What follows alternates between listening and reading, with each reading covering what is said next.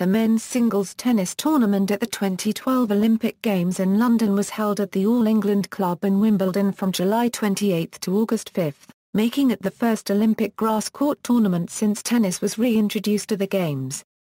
The event was run and organised by the International Olympic Committee and the International Tennis Federation, and is part of the Association of Tennis Professionals Tour.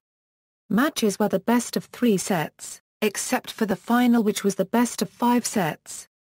Tie-breaks were in use for all sets except the 5th set of the final and the 3rd set of all other matches. Rafael Nadal was the reigning gold medalist, having won the tournament at the 2008 Olympics in Beijing, but withdrew on July 19, 2012 due to a recurring knee injury.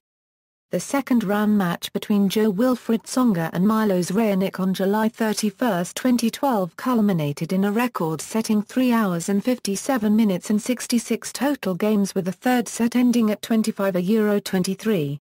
This was the longest tennis match in Olympic history, in terms of games played, under the best-of-3 set system. In terms of time, it was, at that time, the longest best-of-3 sets men's singles match in Olympic history. However, only 3 days later, this record was eclipsed by Roger Federer and Juan Martín del Potro on August 3, 2012 in a semi-final tie that lasted 4 hours 26 minutes, ending at 19-17. This was not only the longest singles tennis match in Olympic history played with the best-of-3 format, but also the longest such match in the Open era, surpassing the 4 hours 3 minutes in Nadal's victory over Novak Djokovic in the 2009 Madrid Masters.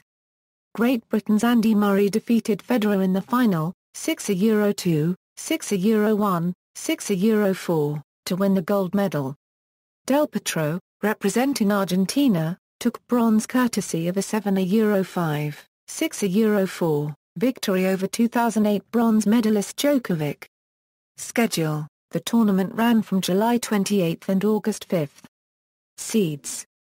Draw, Key, Finals, Top Half, Section 1, Section 2 Bottom Half, Section 3, Section 4, References, Men's Singles.